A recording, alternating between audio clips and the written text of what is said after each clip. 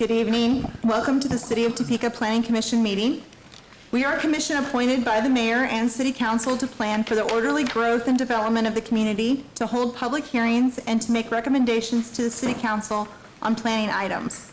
Please note that the city council rules state that the public hearings for planning cases shall be conducted solely by the planning commission. No additional public hearings will be conducted by the city council. Tonight's cases are tentatively scheduled to be heard by the city council next month.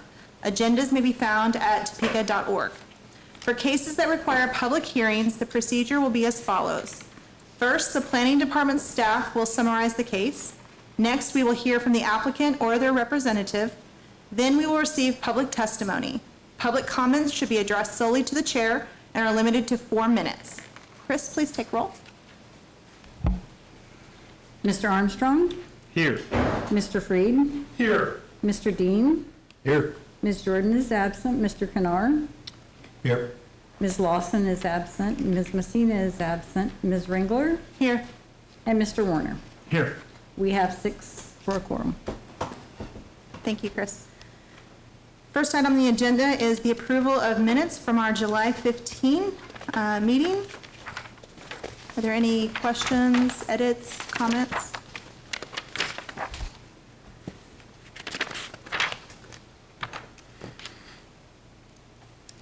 It's a very short meeting, very short minutes.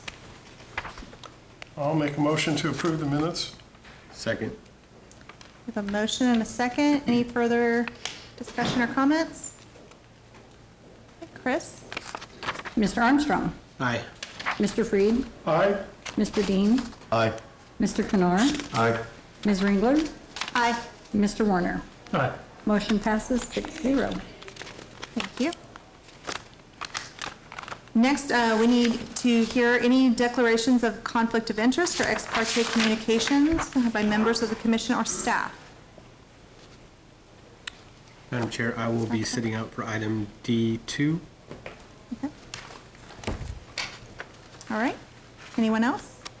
All right, thank you.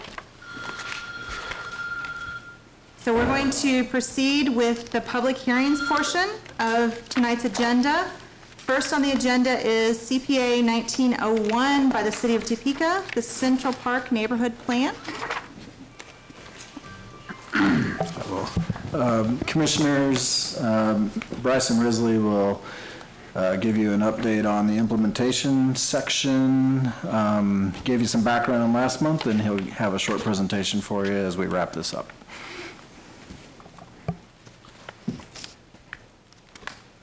Good evening, Commissioners. So again, we're following up from last month's meeting, and this is really going to cover the implementation section, what projects we had or will have in the Central Park neighborhood. So a little bit of background in the process. In 2018, the Central Park NIA applied for and was awarded Stages of Resource Targeting Grant, which provides $1.7 million for infrastructure and $330,000 for housing rehabilitation and other housing projects in the neighborhood. We had 5 meetings with the NIA Steering Committee, and that covered a range of topics as well that would be relevant to the plan. On August 14th, we met with the neighborhood. They liked the content in the plan and approved it, and as previously stated, we'll be moving forward next month. So what is SORT? Again, it's the Stages of Resource Targeting. It's a 3-year process. The first year is the planning stage. We're wrapping that up right now. We've updated the neighborhood plan. We assessed the conditions in the neighborhood, and we've identified 29 projects, mainly infrastructure projects to take place. Years 2 and 3, 2020 and 2021, those will begin implementation. So the planning area itself, Central Park is that gray box. The dark green is downtown Topeka, just to kind of give an idea of where we're talking about. This area is roughly 210 acres. To the north, we have Southwest Huntoon and Southwest 13th Street. To the east, we have Southwest Topeka Boulevard. To the south, Southwest 17th Street. And to the west, Southwest Washburn Avenue. So that is the area we're talking about. So some of the highlights of the plan. There's going to be a continued push for home ownership and investment in single-family housing. We increased the mixed-use zoning in the southwest corner to kind of add or allow for a variety of development in that area.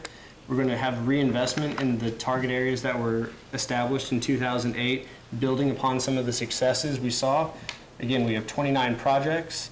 One of the vacant parcels, there will be a partnership with Cornerstone to develop a duplex, and they're a good landlord in that area, so that will contribute to the investment in the neighborhood.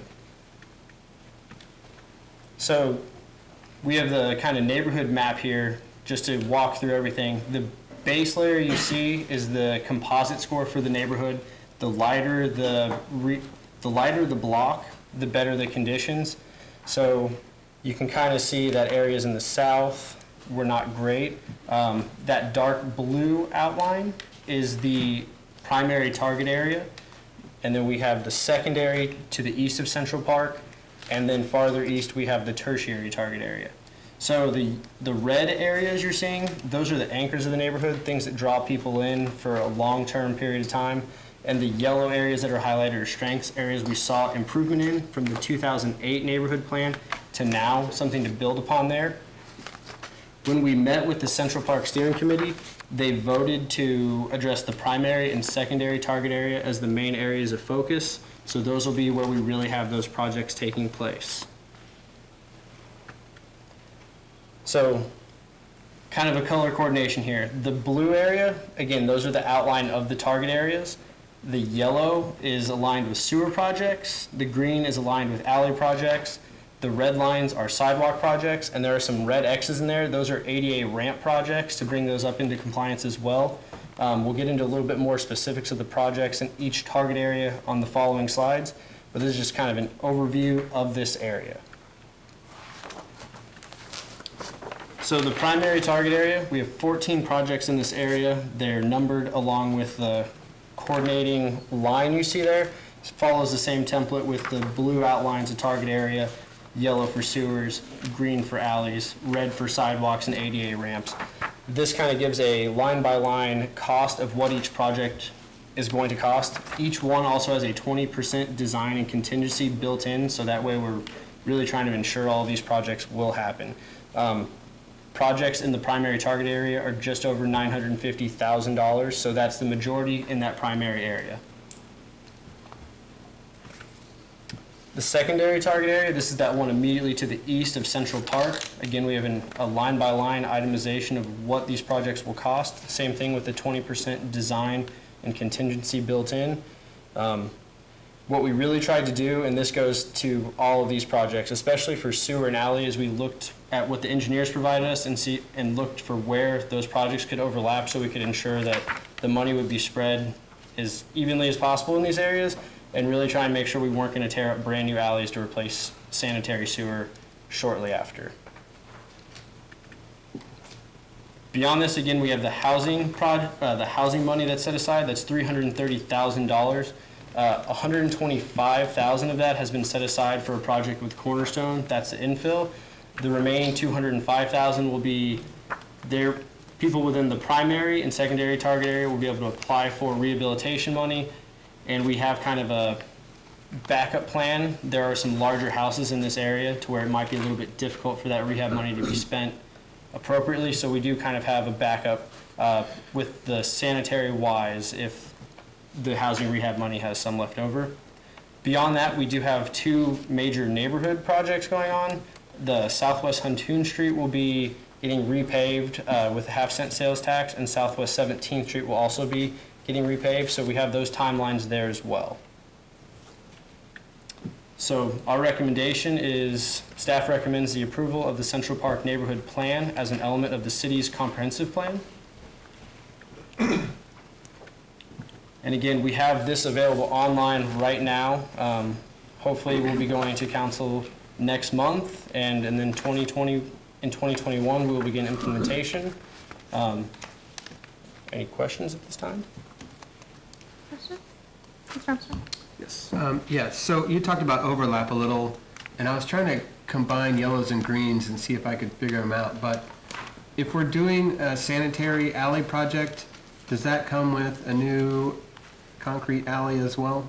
So for the material, we're really trying to put them back to what they were. So if it was previously concrete, everything is planned for that to be replaced as concrete. And Maybe 3, gravel. yes, there's potential that is used as well if that was what it was previously. Engineers looked at and inventoried those previously. So those estimates are built with those in mind. Thank you. Other questions?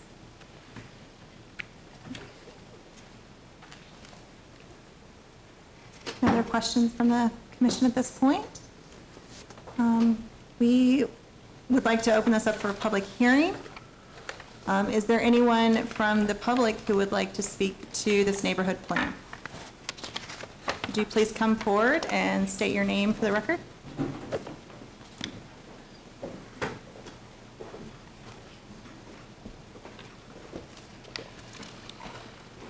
My name is Chris Deister. I'm basically a community volunteer.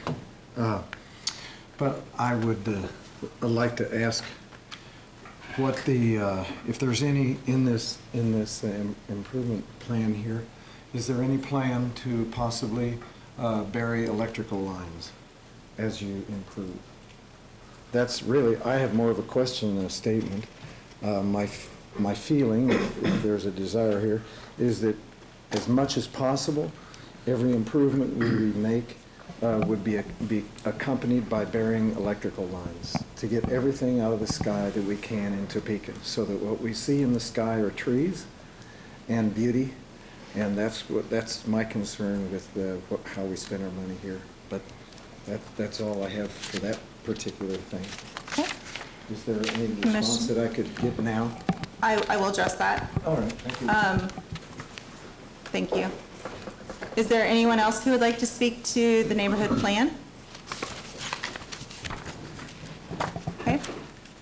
Hearing none, I'll close the public hearing portion. We ask him? Yes. So the short answer is no. Would not be addressing electric lines in this project. The longer answer is there's CIP money for the city that's part of this project. We do not control the electric lines through this neighborhood. It's West Star. So we're really just focusing on the infrastructure money being money that the city is spending on this project. Thank you. Is there any other questions or comments from the commission?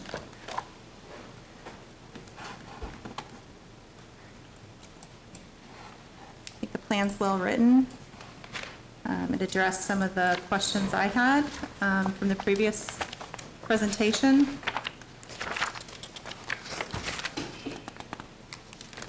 Is there anyone who would like to make a motion?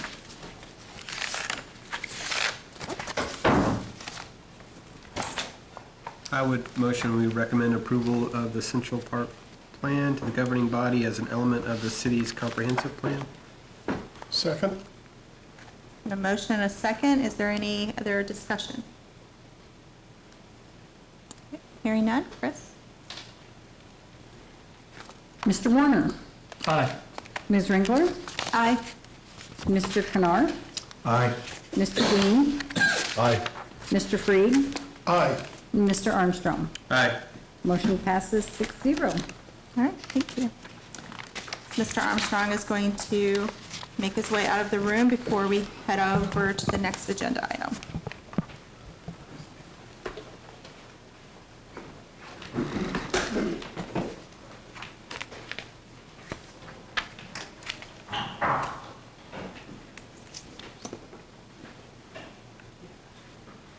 All right, next on the agenda, Z1906, Martinick and Flynn Wholesale. Ms. Driver? Yes, thank you, Mr. Chairman. This is a zoning change. The applicants requested to rezone their property from M1, which is two-family dwelling district, to C4 commercial district. The property in question is located at 2046 Southwest Van Buren. This property alone comprises 0.15 acres, which is approximately 6,500 square feet. They've proposed to reuse the property for vehicle and truck parking in association with their adjacent business, which surrounds the property on 3 sides. Formerly, until at least 2018, it contained 1 single-family residence. The adjoining properties to the directly to the north, directly to the east, and directly to the south are all Zone C4 Commercial District and are associated with this applicant's business, which is a siding, window, and door contractor. Property directly to the west, just to the northwest, across the street, is also Zone C4 and contains a garage and commercial building, the use of which is not entirely known. Properties to the southwest are still single-family dwellings and zoned M1. The applicant was required to hold a neighborhood information meeting. That was done on Monday, July 29th. There were and in addition to staff and the applicant, there were 2 nearby property owners attending that meeting. They did not express any concerns directly related to the zoning change itself. One of the adjacent neighbors had some concerns with some drainage issues in general, not as a result of this owner. The applicant's engineer indicated those would be addressed at the time they submit for a parking lot permit, as they will have to show there's not a net increase in runoff as a result of any increase in impervious surface. So a parking lot permit is required with this change. Findings and conclusions reflect the golden factors. Staff has determined the proposed zoning will have little or detrimental effect on the character of the neighborhood as it is surrounded by their existing business. It's compatible with the zoning to the north, east, and south, as well as to the west. The proposed rezoning is in conformance to the comprehensive plan since it's really intended to accommodate the expansion of their parking and loading areas and associated with their business directly adjoining the site. No anticipated detrimental effects. There would be no anticipated detrimental effects resulting from the zoning since there are like zoning and land uses to the north, east, and south, and west. Just a note, under our 225, outside storage of non-merchandise, a landscape plan will be required, which will be reviewed by city staff at the time they submit for a parking lot permit to address some screening and fencing that would be a requirement. Staff is recommending approval of the zone change, and I'm open for any questions that you may have. Thank you. Thank you. Are there any questions from the commission?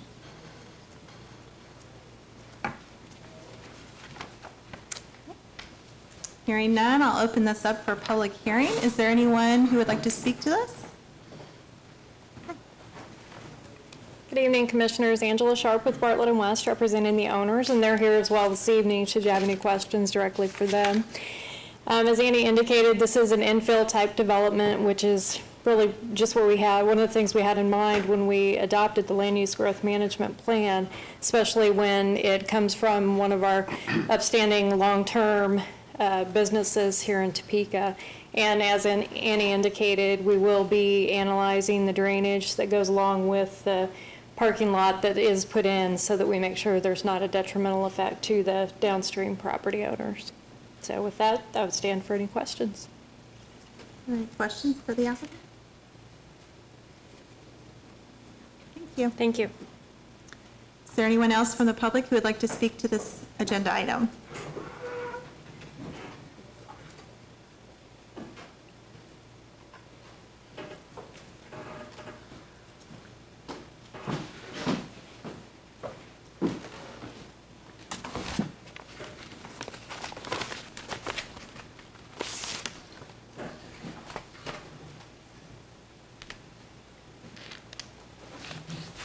Hi, I'm Patrick DeLapp. I'm an owner within the 200 feet of these changes. I've got some concern with what's going on here. My concern is, yes, one of the individuals, Jenny, which lives to the east, is concerned about water runoff. Currently, when she has a downpour in the house, the water runs across her property and goes underneath her front porch. That indicates to me you need a water retention pond of some sort. Absolutely. And right now, we're going to even put more concrete on this. I want to talk to you, what's being passed around right now is another zoning thing which they occurred back in 2006. 2006 on Robbie Street, and you can see it right there in C3. Martin and Flynn bought 3 houses, tore them down, and applied for a zoning change for it. They had an attorney represent them. They told them that it was going to be very nice. They were going to put asphalt on there. They're going to have concrete curbs, concrete gutters, put trees on it. I was made aware of the zoning change. I read it. I didn't object. Yeah, it looks cool. It's going to look good. Almost 13 years later, they have failed to complete those requirements they had. Take a look at the second page. That's looking across from my property. I put $40,000 to $50,000 in materials and labor into my house. And my house, because you look at this mess out there, is worth half that amount. If we approve this, gentlemen, I want a contingency that they finish what they started 13 years ago and do what's right. Because right now, you know, my opinion, this is actionable. They have damaged my property values. When they make a promise, they should live up to it, and they have not.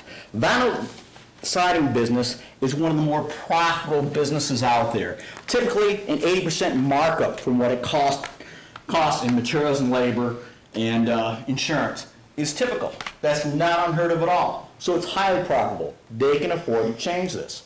After this occurred, I was talking, I don't remember, I was talking to the neighbor or one of the employees. We complained about they haven't done what they wanted. And the joke was made, oh, they put asphalt out there, asphalt millings. Not cool. Not cool at all. If we make the change, again, gentlemen, I want to see a contingency on there that the 2006 zoning change that was approved, they complete what they started there, or lock this thing down. I stand for questions. Are there any questions for the speaker? Thank you. Is there anyone else in the audience who would like to speak to this agenda item?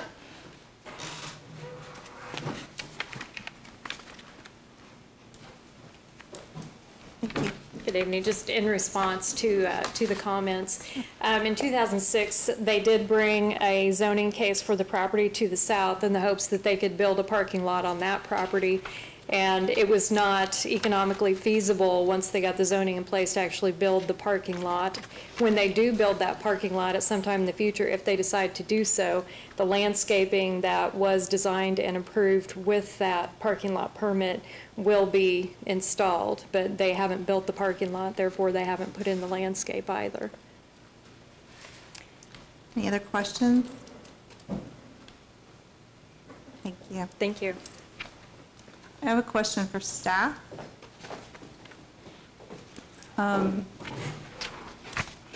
So if there's not an action, is there a enforceable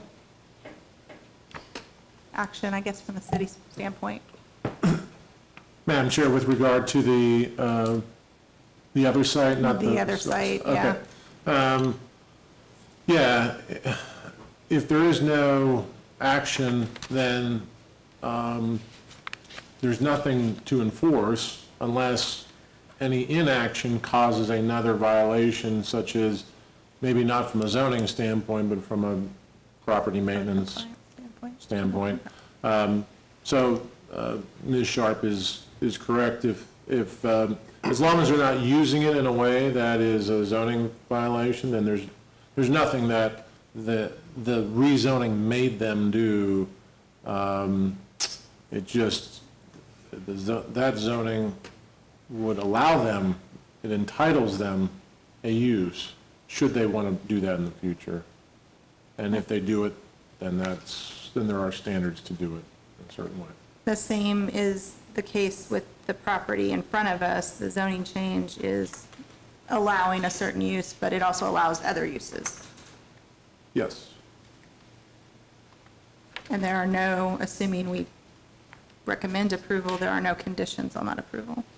That is correct. It is what we call straight zoning without conditions. Only the conditions within that zoning district and the allowed uses would be permitted. Any question, well, we've closed the hearing. Are there any other questions or discussion from the commission?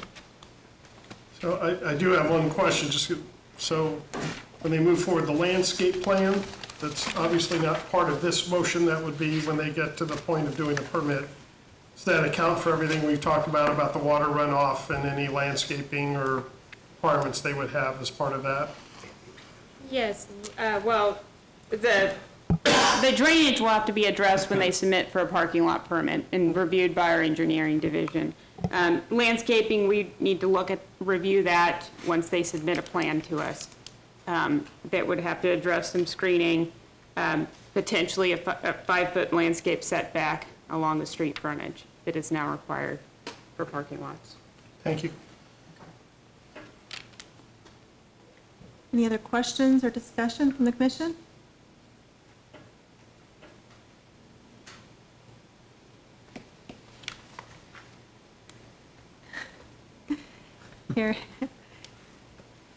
Hearing none, is there anyone who feels comfortable making a motion? Sure. Based on the findings and analysis of the staff report, I move to recommend to the governing body approval of the reclassification of the property from M1 two-family dwelling district to C4 commercial district. Second. A motion and a second. Is there anyone who would like to further discuss? I would like to comment. Well, I'm somewhat disturbed about the comments our speaker made. If it wasn't feasible for the other parking lot, what makes it feasible for this one now?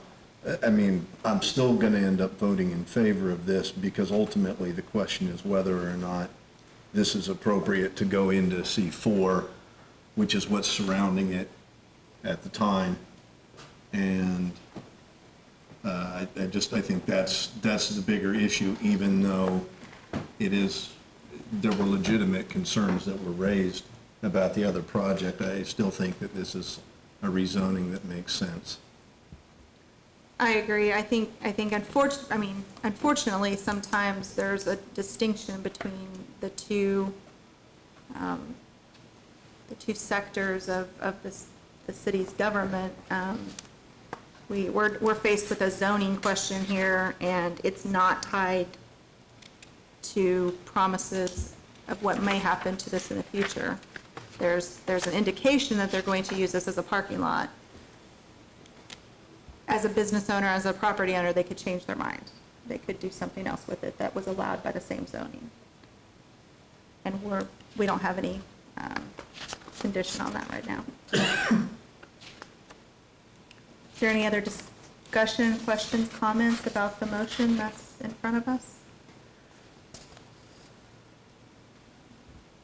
Chris, would you take a vote? Mr. Armstrong abstains. Mr. Freed? Aye. Mr. Dean? Aye. Mr. Kennard? Aye. Ms. Ringler? Aye. Mr. Warner? Aye. Motion passes 5-0 with one abstaining. Thank you. Next on our agenda is an action item, P1909. Oh, we're going to wait for Mr. Armstrong. I almost forgot.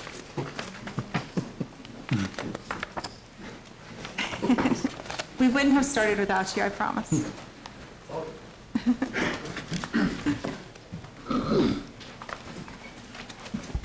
All right, we will now proceed to action item P1909, mixed lot subdivision number 4.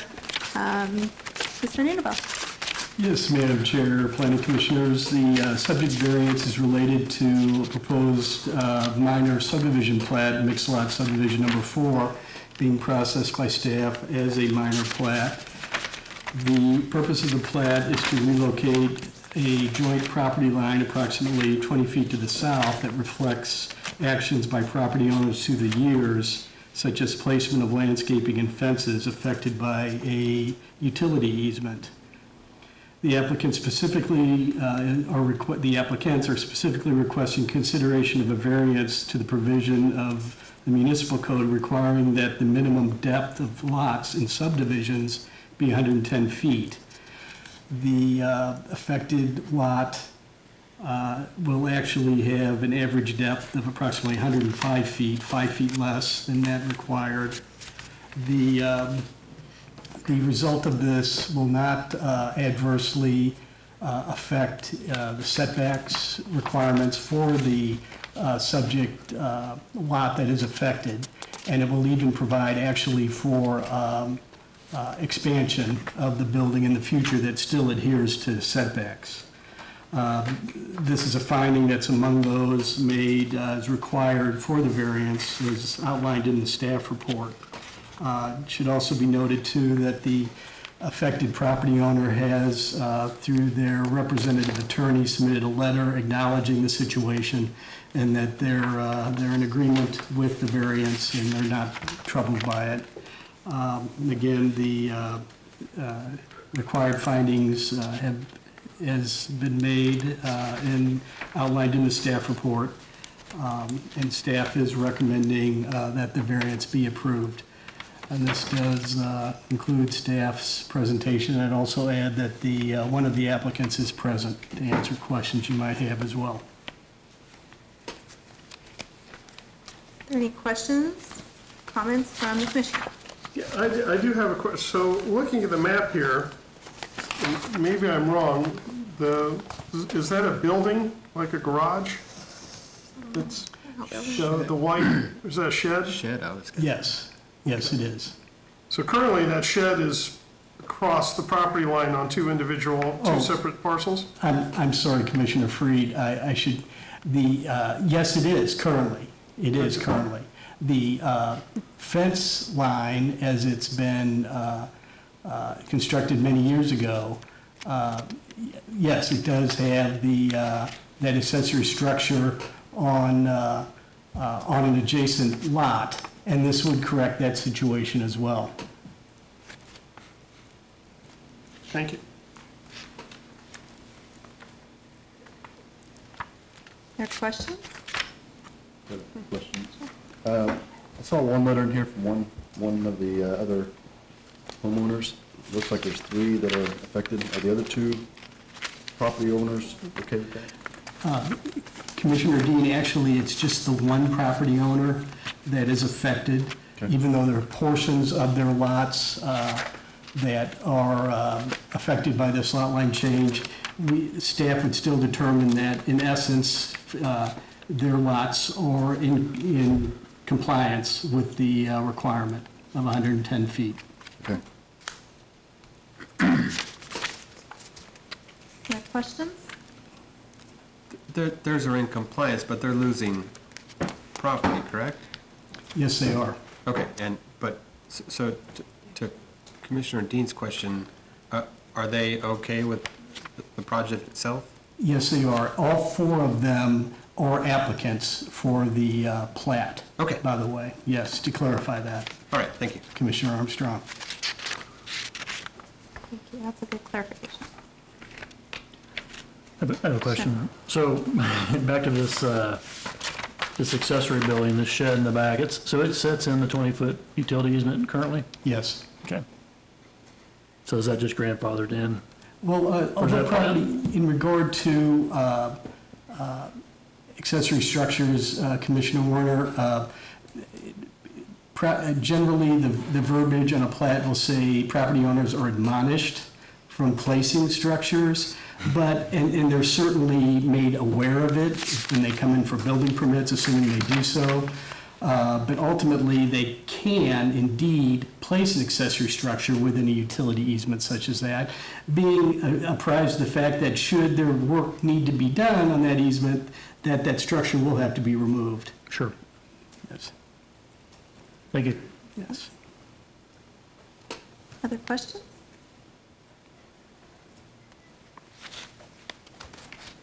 Would the applicant or the applicant's representative like to come forward and say anything?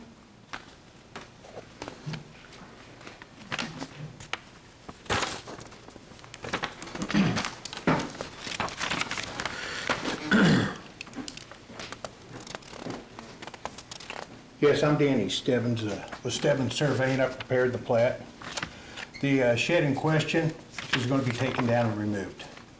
it's not gonna be there any longer. It's dilapidated the way it is. And this was all brought about, we did a survey last year and found out that the shed was on the line. And so Marie wanted to go through the proper procedures to try and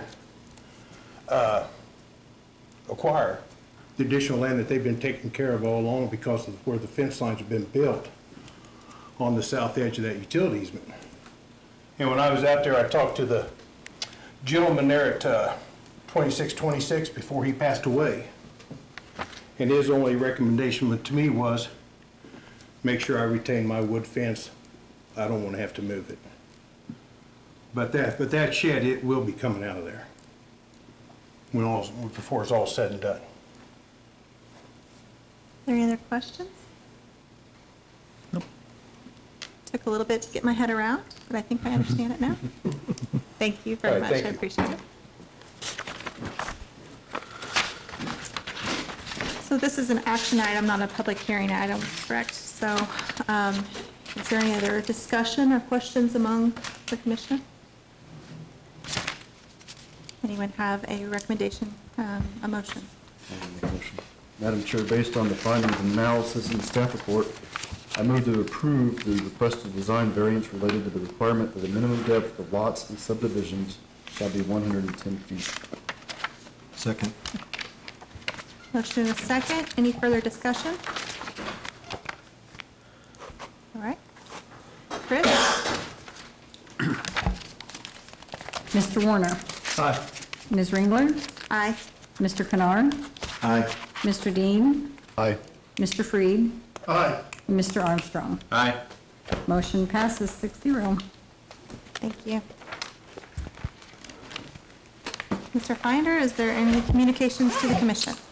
Just one update on the sign code. If you were following, well, it hasn't been in much in the media lately, but we had a nice discussion with City Council on Tuesday, last Tuesday. We have scheduled it for action on September 10th. I would, and by the way, that people can come speak that night. So if you happen to feel the need as serving on our sign code committee, maybe, and the chair of the planning commission, that might help. I don't know, but no pressure at all. I think it went well. There was only one some question about temporary sign duration, the 30 days, and also how that ties into if we ever regain control over political signs, how that would affect them. So there's, so we're doing a little bit of reaching out to some other cities, and we'll pass that information along to the council. But that's really, it's really the gist of it. I think out of 10 governing body members, 9 commented on it. I mean, it was a very good, either questions or comments. And in fact, some of the comments were, we didn't, may not be restricted enough. So I think you hit a good balance and struck a good balance for what they were reviewing. I think all in all, they're very impressed. But we'll see when it comes to the 10th. So you never know. The fate and direction of our portable changeable message signs seems consistent with our discussion? Yeah, Commissioner Armstrong, there was one, I think there was just one comment on the portable message center signs, which was, how did we arrive at 2 years? Why not now? So there was that sort of angle that they took. There's also a question about the 20-year amortization. Again, how do we arrive at that? Could it be sooner? So if anything, there was more of that flavor of questioning than why is it so long? Yeah. So All right. that's all. Next month, one of your members will have their last planning commission meeting, so we'll have something for Ms. Jordan next month as well. Just FYI, yeah, 8 years, or 6 years, sorry. Yeah. Term limits. Darn. Okay, that's all right. And Commissioner Messina got reappointed the other night as well, so she's on for another 3 years. Maybe she'll be there September 10th. She'll have a big sign in front of her from now on. You can recruit her. With an arrow on it. With an arrow on it. Yeah, portable sign. She's back. All right, is there a motion to adjourn? So moved. Second. All right, thank you.